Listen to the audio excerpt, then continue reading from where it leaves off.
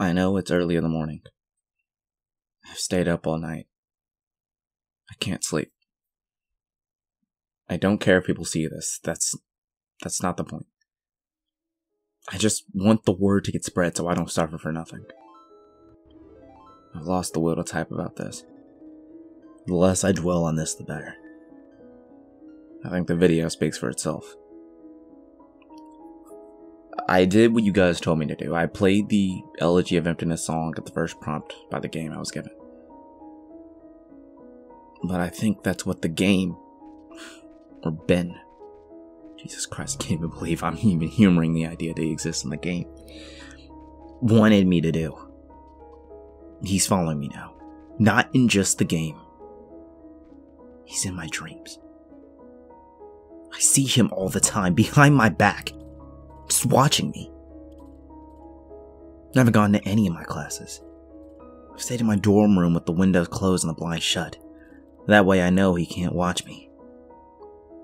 But he still gets me when I play. When I play, he can still see me.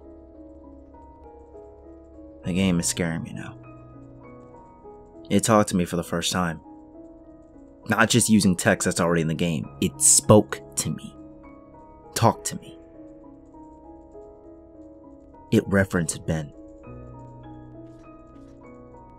I don't know what it means. I don't know what it wants. I never wanted this. I just want my old life back.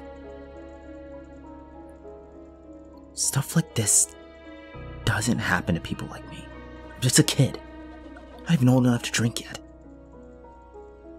It's not fair. I want to go home. I want to see my parents again. I'm so far away from home here at this school. I just want to forget that statue's horrible blank face. My original game file is back. Just the way I left it before it was gone.